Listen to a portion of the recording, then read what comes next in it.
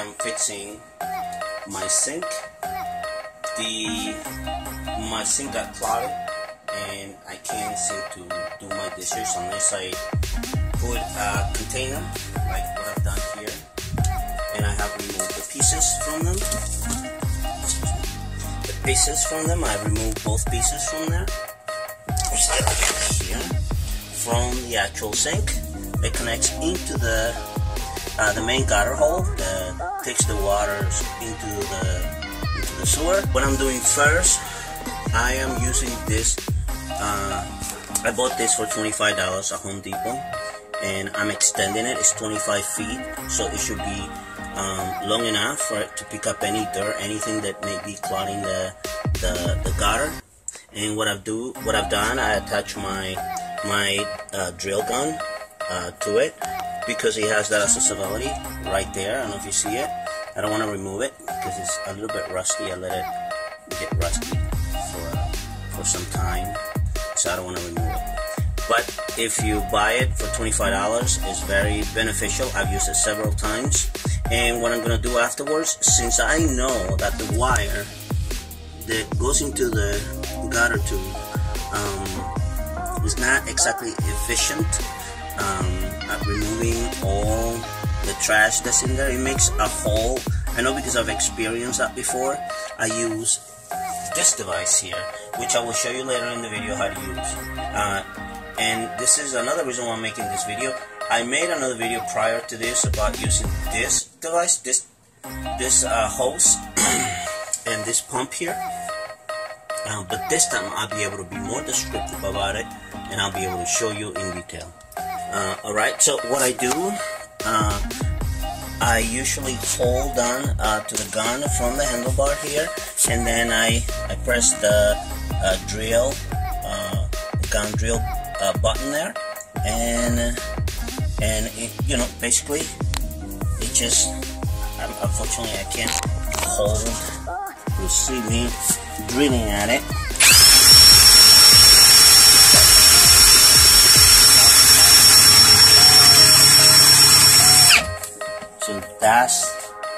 So that's the benefit of using the gun.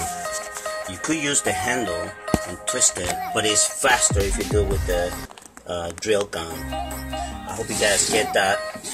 I live in a condominium, and when somebody lives above you, usually the gutter tubing is the same gutter tubing that is used from the guy that lives right above you. So whatever trash he throws, it ends up going through the same gutter tubing, and because of that, you may think it's you, but then I know it's not me, because I have those funnels that do not allow trash to fall into my gutter tubing, which is basically the same from my neighbor above me. So I want you guys to know that many of the time it's not even your fault. Sometimes, because the gutter is filled up with trash, the water or the water from the sink from the neighbor above you is gonna fall down into your sink, which is what happened early today on my sink. I ended up seeing water that I know it belongs to from my neighbor. And I want you guys to be aware of that, because sometimes you should consider living under somebody else's roof.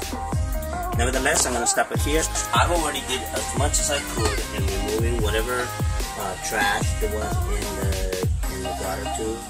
It takes the waters into the sewer. I did the full extension of that wiring. And now for the next step. What this is for, sometimes this works without me doing that wiring that I did first. But sometimes it doesn't. And the reason why it doesn't is because there's so much trash inside the tube. When the water goes through the hose and into this rubber tubing, it expands. And through that hole, water rushes out. It's very strong. And if there is a gap or a hole in the trash, a hole that you created through that wiring that you did, it's gonna be easier for this to start breaking down that trash and pushing it down into the sewers. That's why I'm gonna use that second. The way this works, this attachment here, this device here just by itself from here out, you buy it separate. That will cost me about $19 or so. That's how much I paid for that. Then this is an adapter. This section here, this adapts from the hose into the rubber tubing. And this section here is about maybe $2. And then then the hose itself is about maybe $7 or $8. And this is a 6 feet hose. And then finally this adapter here. The first thing you will need to do is remove this section of the faucet. Remove that, including the rubber seal. See that? Can you see the rubber? Alright, you remove the whole section and see how it's just by itself there. Alright, so that's the adapter. That's the adapter there, and I'm going to move that up. Here's the adapter, and I'm going to plug it into the faucet.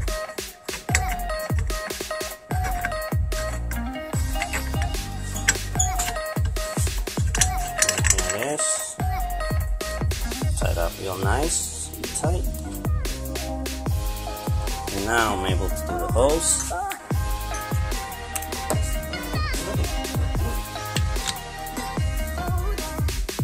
This one-hand job, this one-hand deal doesn't work. I'm gonna try for you guys because I want you guys to see how it's put together.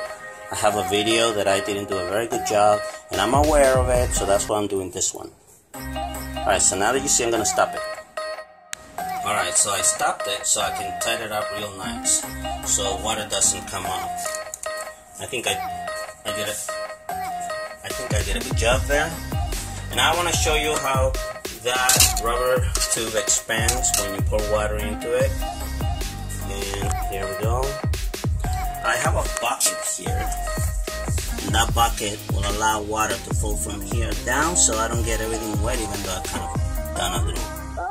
Here we go. Now I'm just gonna open up just a little bit.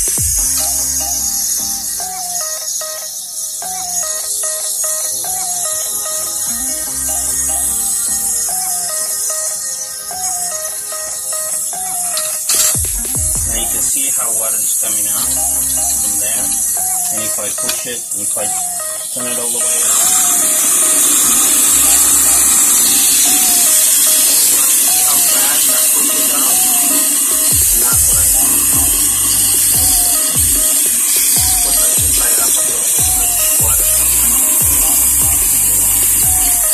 That's that. But now you can see what I'm using. So this is what you're going to be using to insert right through the hole, and you got to leave it for a few minutes, like 10-15 minutes, so that the water keeps rushing as strong as it does and bring the dirt out or the trash out into the sewer water, into the sewer, and then it should be cleared out at this point. I'm going to go ahead and put that in. But first I need to tighten up the hose from the end of the rubber tubing, as you saw earlier. Okay, now that I make sure that I have a good seal, I'm going to place the rubber tubing, the rubber cylinder into the tubing. You can see.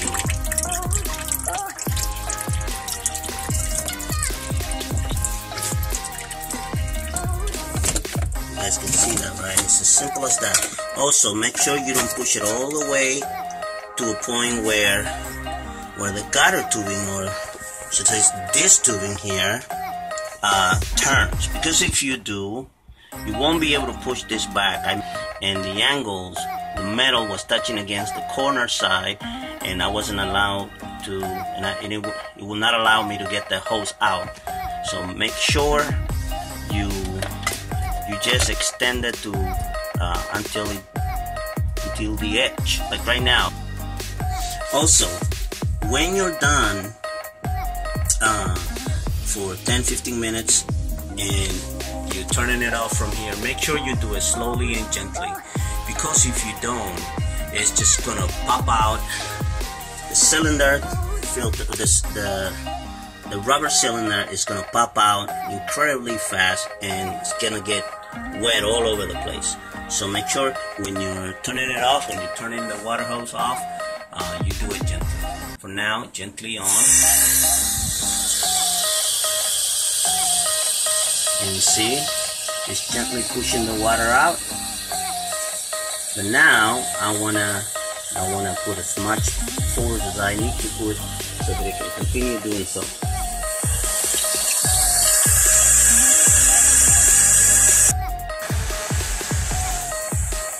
Alright, so it's working the way it's supposed to be. Although I didn't create a full seal there, so I put this rag. See that? I didn't create a full seal. That's alright, because it's still doing its job. You see how the rubbering is extended out? Well, it's extended out because it's pushing water in, but you know all the water is going in. There's nothing else. The water is being pushed out. So I think it's doing its job. And I'm going to give it about 10 minutes. And then I'm going to test it out. Or maybe I'm going to give it about 10 minutes, and then I'm going to give it a little rest, take that water out. It's filling up already. That's from that leak there, and also from the leak of the hose dripping down. And once it fills up a little bit, I'm going to remove the bucket and go at it again for another 10 minutes. Alright, see you then. I've been letting the water run for about 15 or 20 minutes or so, and my sink is finally fixed. I've already attached the tubing directly into the gutter tubing, so you see that everything is fine. A few things I wanted to tell you before I go ahead and log off that are very, very important. Remember that if you have a neighbor on top of you, when you put in the hose, the water hose, sometimes you think you unclog the gutter tubing, but you didn't, because what's going on is that when the water is pushing the trash in the gutter hose, sometimes it doesn't go through, but what it's doing is going up into your neighbor's sink. And then when you release it, when you release the rubber cylinder from pumping, all the water from the upper floor from your neighbor's apartment is going to come down rushing down to you. I had that incident happen one time, so make sure that when you put in the hose, that at least you extended the wiring metal into the gutter tubing for at least 25 feet, because that's the distance into the outer regions of the sewer, of the tubing that extends all the way down to the sewer. That's why I bought a 25 feet wiring extension. So this way I know I'm extending the wiring all the way out, and whatever is in between, it has created either a hole or it has pushed the trash outside the regions of the gutter tube. And that's an advice that you really need to hear from experience, because as I said, I went through that. Alright, if you have any ideas about what to fix or what to do, please send me a comment. Don't forget to give me thumbs up, and please subscribe. It excites me a lot, but I'm gonna try the best I can to give you the results that you're looking for, and ideas about how to go about and doing certain things that I know. Once again, thank you very much. Don't forget to give me thumbs up, comments, and subscribe. I really appreciate every one of you, and have a wonderful, wonderful, wonderful night. Thank you.